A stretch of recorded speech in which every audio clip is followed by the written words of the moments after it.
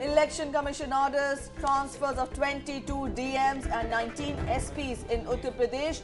Those transferred include District Magistrate of Mainpuri, where SP Supremo Mulayam Singh Yadav is contesting.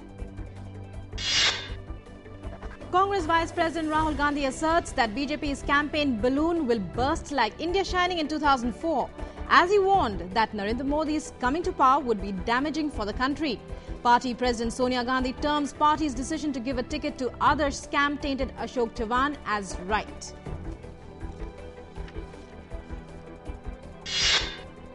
Hitting back at Narendra Modi for his AK-49 and Pakistani agent jibe at him, AAP leader Arvind Kejriwal said such comments do not suit a prime ministerial candidate.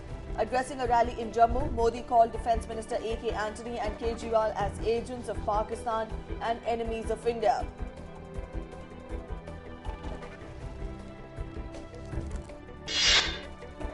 Supreme Court rejects centre's plea against the setting up of an SIT to probe all cases of black money.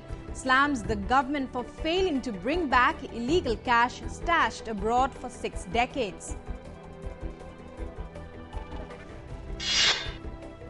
CBI probe plea rejected, but the Supreme Court finds the Uttar Pradesh government guilty of negligence in containing the Muzaffarnagar riots. The opposition demands Chief Minister Akhilesh Yadav step down. Supreme Court to decide today on the fate of N. Srinivasan as BCCI chief.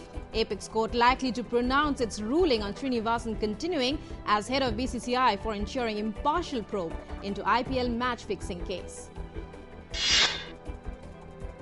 Malaysian authorities say more concrete signs of possible debris of missing Malaysian plane appear. Cite report of European satellite images which found 122 floating objects south of Australia in the Indian Ocean.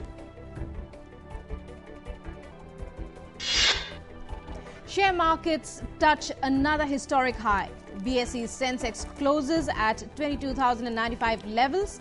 NSE Nifty ends the day at 6,601.